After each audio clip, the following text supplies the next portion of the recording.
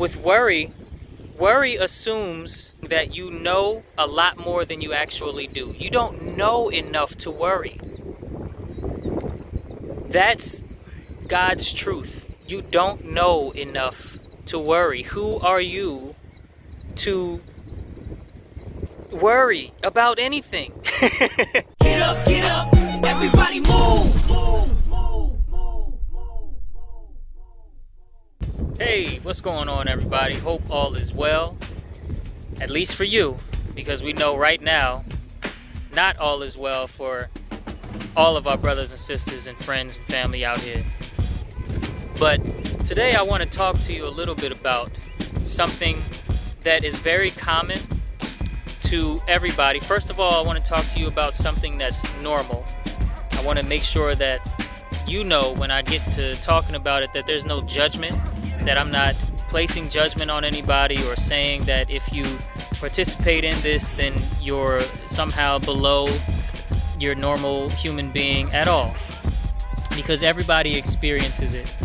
But at times like this, where we have illness pandemic and we have a bunch of control being put on your average citizen, and whatnot from the government, people experience a lot of worry. And so I want to talk to you today about worry, because worry is preposterous.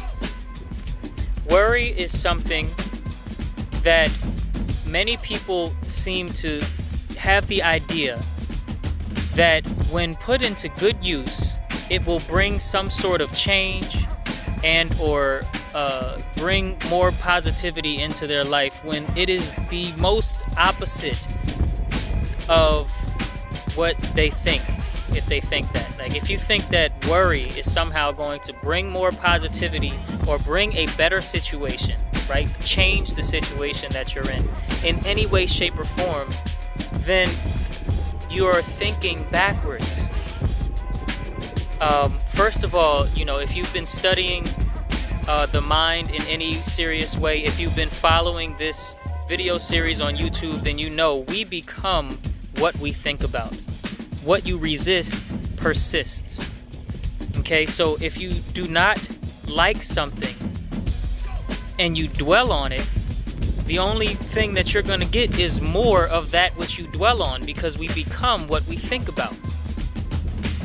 Right? So if you think about your worries and you dwell on what makes you angry or what makes you sad or what makes you scared in any way, shape, or form, then what you're essentially doing is attracting more of that energy to you and expressing more of that energy out of yourself, out of your own vessel. And so my message to you guys today is don't worry. Like Bob Marley said, don't worry. Because,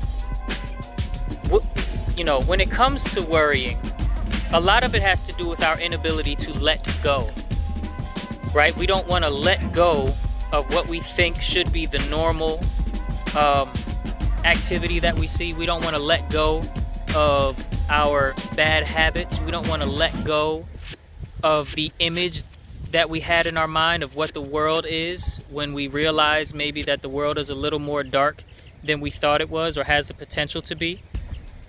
And so when we don't want to let go, what do we try to cling to?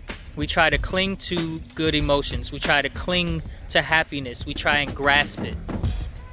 But the only thing that happens when you try and grasp happiness, when you try and hold it and demand permanence of it or from happiness, the only thing that happens is you find out exactly how to make yourself unhappy, which is by trying to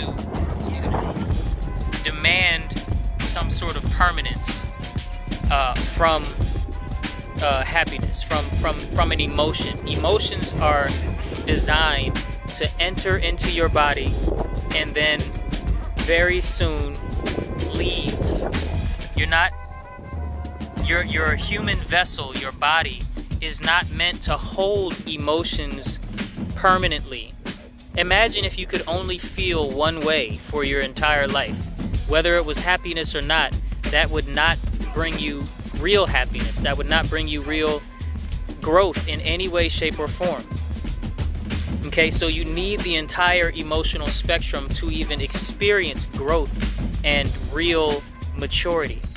So you know, first things first, learn to let go. Do not try and cling to happiness. Do not try and hold it. You know, there was a story about a little girl.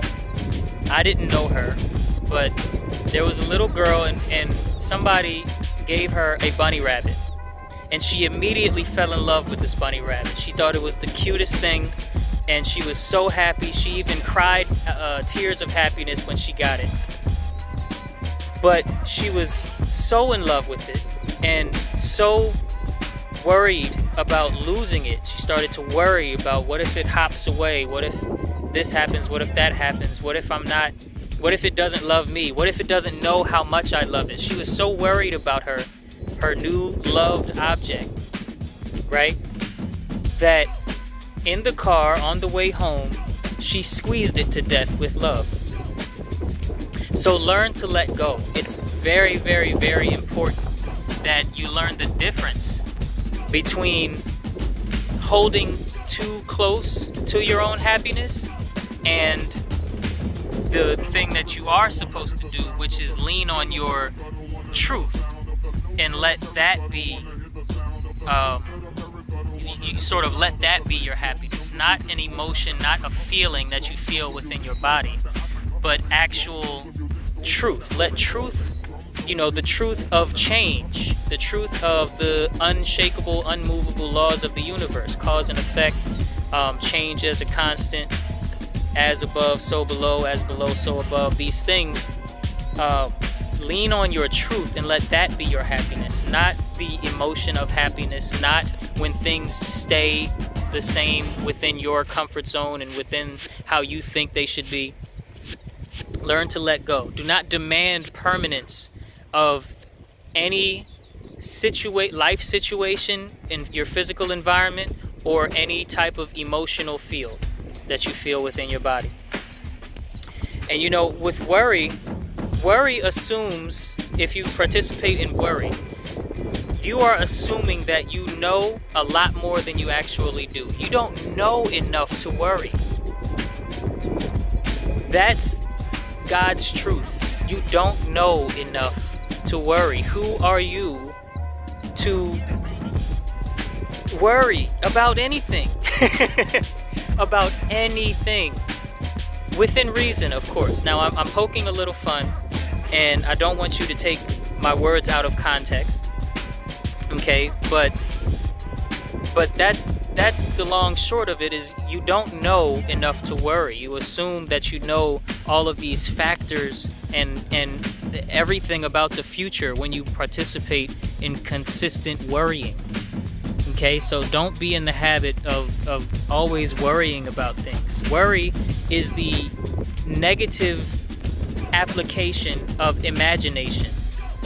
And you know, we've talked about imagination plenty of times in this video series. Your imagination is the most powerful manifestation tool known to man. Your wonderful human imagination gives to you the ability to shape your own life.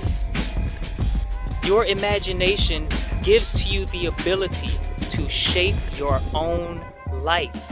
So if you shape it around what you're worried about, then you're going to give yourself more and more things to worry about. Yet if you shape it around what you know to be true, right? And know that you have the ability to change your beliefs. If you have beliefs that reflect reasons to be worried, in your opinion, then you can change those beliefs. You have the power to use your imagination. You don't have any limits with your imagination. Imagination is actually the channel through which God speaks to you, or the supreme ruler of the universe, whatever the name you like to call. That your imagination is where that voice takes form for you. Okay, when you have a vision for yourself in a way that you want to create something great, you get that inspiration in your imagination. You get it via a vision for yourself in the world. If you guys hear the motorcycle, very sorry. The birds, I'm sure you don't mind. And the wind, I can't help that. Anyway, your imagination is super duper powerful. I see that the habit that we have is to sort of disregard time spent on exercising our imagination as simply recreation. We think that it's fun to be creative with our imagination, but it's not really useful. That seems to be the habit. But I encourage you today to change that habit, to know that there is real power in your imagination, and to know that there is real power in learning how to properly use your imagination to shape and create your life into whatever you want it to be. So that's all I have for you today. It is not time to worry. This situation is getting better and better every single day. And please know that I am with you, that the all is with you, that you have the power to encourage yourself, and you can be with you. You know, you can tell your less mature mind from your more mature mind that, hey, you know, I forgive you, self. I forgive you, and we're going to take some time to reprogram, to reprogram those nuts and bolts that make you so worried. And you can have your own back. So be encouraged, and I can't wait to see you all in the next video. Peace and love. So if you're new to Ufulu Child, make sure you subscribe to get more mind mastery content dropped straight into your YouTube feed. If you enjoyed today's episode of Get Your Mind Right, let me know by clicking that like button, and I can't wait to see you all in the next video. Peace and love.